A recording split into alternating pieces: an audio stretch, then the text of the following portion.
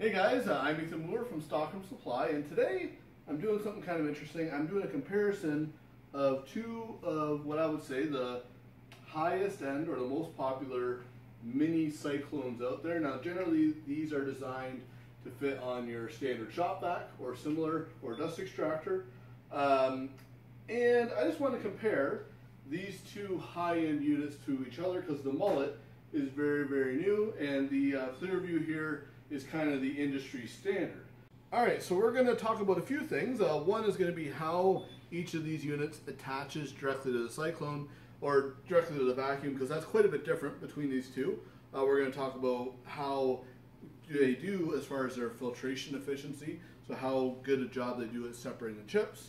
We'll also talk about how portable they are and how to empty them. Okay, so let's start with how they attach to the vacuum. Now the Clearvue Cyclone here, this is kind of the traditional way, the way most will attach. Now I don't have the hose that comes with the Clearvue. Normally it comes with a very nice gray 5-foot hose that will go on the top of the Cyclone. And then this hose then attaches to your vacuum. Now I'm using the CamVac dust extractor there, but that in essence is how you attach the Clearvue Cyclone separator to a vacuum. Very simple like that there.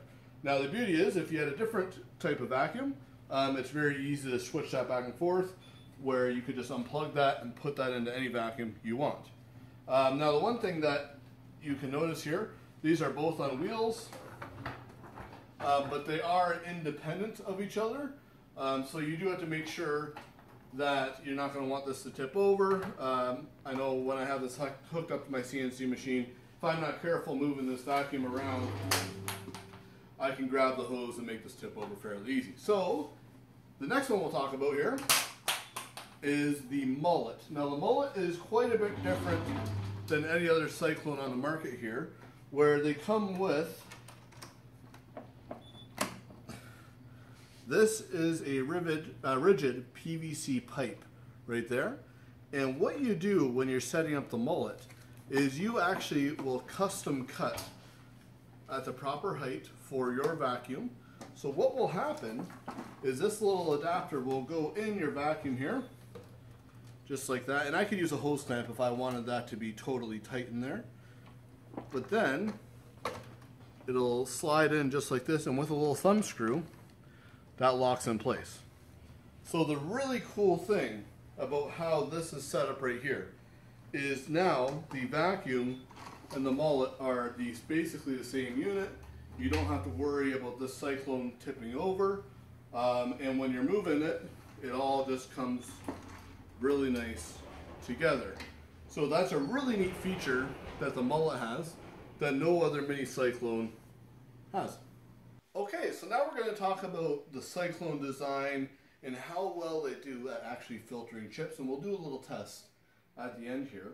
Now the Clearvue Cyclone, common teaching tells us when Cyclone design is the taller the Cyclone is, the better that's going to do at filtering the chips.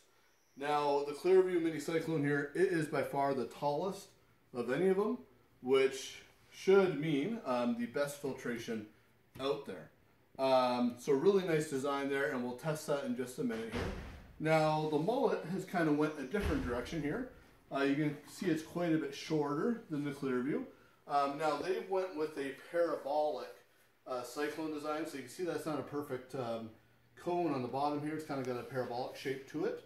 And my understanding with the parabolic design is you can get very similar, if not the same, Cyclone efficiency with a shorter Cyclone as you can compared to a taller one like this.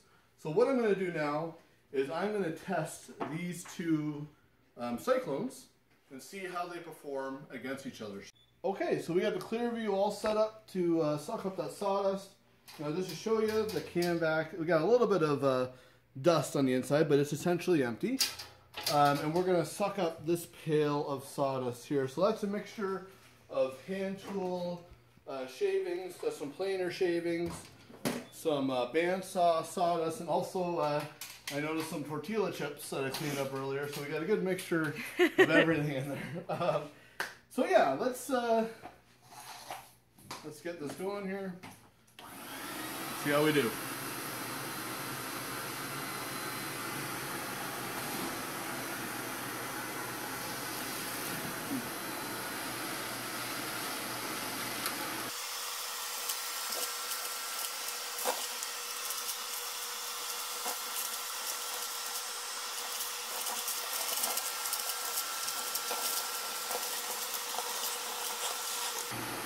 Okay.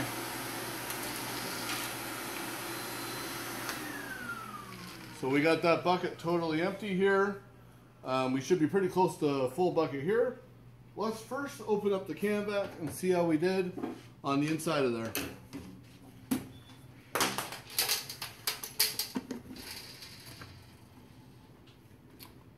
So I would say next to no sawdust ended up inside the can vac. Maybe some of the finest stuff, but certainly nothing large ended up inside here.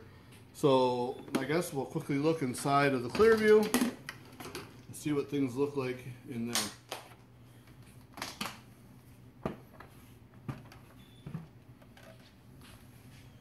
There you go. Now, this is another good example, I might as well do this at the same time, on how you go ahead and empty this Cyclone. So the Clearvue, it has a cap that'll pop right off, just like I showed you.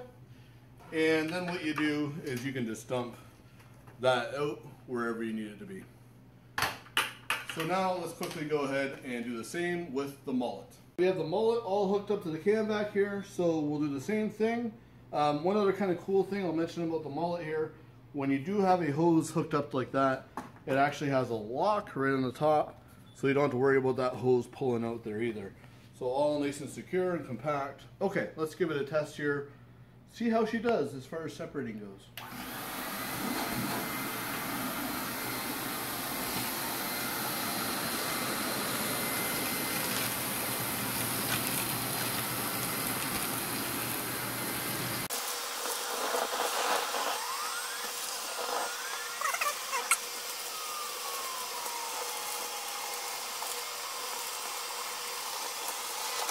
Alright, we got her empty. We have sucked up all the sawdust.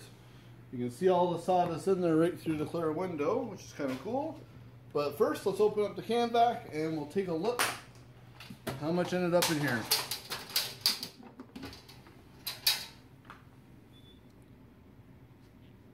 Hard to tell, but there is certainly no large chips, maybe a little bit of fine dust.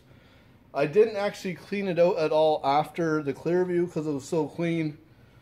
So I would say if it's not the same separation efficiency as the Clearvue, it's got to be really close.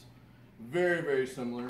And now when it comes to emptying it, we'll do the same thing. That'll just quickly pop off. Just loosen this off here. This will disconnect. And then you just twist this. That's a sealed gasket plug there. So then you can, and the other beautiful thing is all these become handles. So you can just dump that out. Just like that. So the very last thing we'll talk about real quick here is portability. Now a couple things I'll mention here about the Clearvue Cyclone. I've used this for many, many years. Now you can see right here there's a very obvious do not lift from right here sticker. This is a polycarbonate top on it.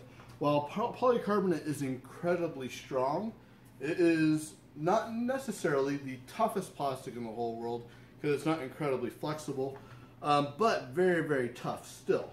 Now I have dropped this a couple times and I have cracked it, which I have fixed with CA glue, which is fine here.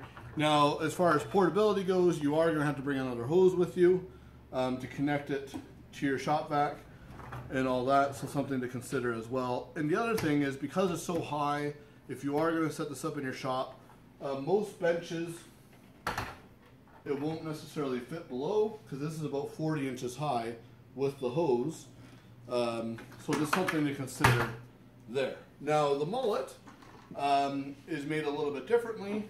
They actually encourage you to use this right here as a handle, so it's secured solidly right from the bottom all the way to the top.